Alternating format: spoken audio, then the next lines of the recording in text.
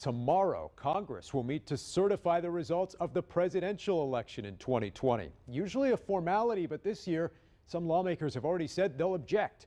More than a dozen Republican senators and more than 100 members of the House plan to object to results in key battleground states, including Georgia. Indiana Senator Mike Braun will object. So will Indiana Congressman Jim Banks. He says he's concerned about states that implemented mail-in voting in 2020. I believe Wednesday is a huge step toward ensuring that we return the integrity and preserve the integrity of our election system. In every Republican that votes votes not to accept these results is siding with the president, saying it's not a legitimate election.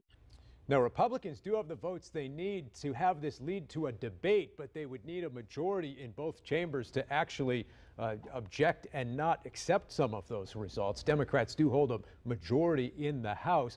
Vice President Mike Pence is expected to preside over this certification, but there are reports he may not stay the entire time. We'll see. The joint session is scheduled for 1 p.m. on Wednesday. You can watch it live on air and online at fox59.com.